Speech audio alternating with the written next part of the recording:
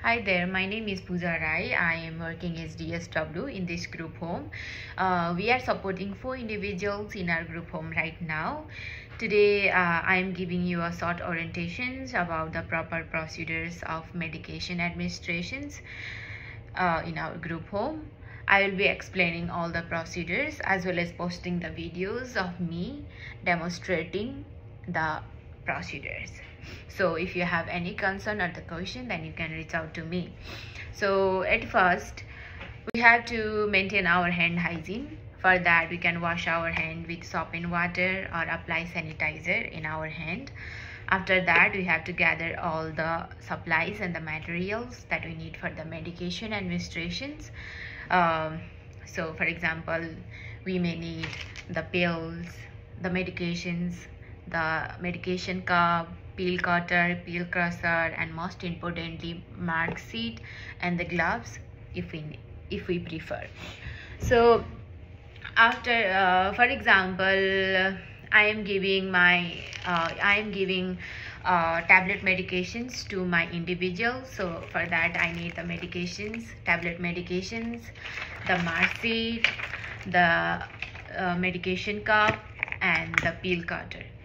So after gathering all the materials and the supplies, now I have to verify the medication in my hand with the prescriptions or the mark sheet over here.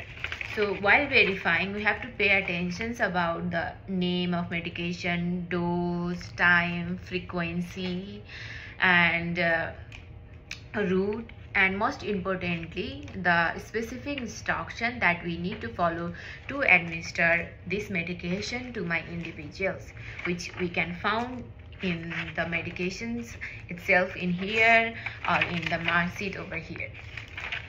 So after verifying the things, we have to prepare our medications, and we have to approach our individuals in calm and respectful way.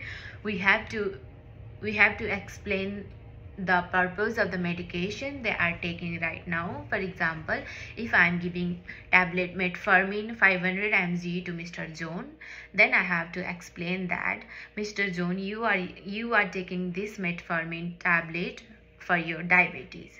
So that's how we can explain the purpose of medications to our individual.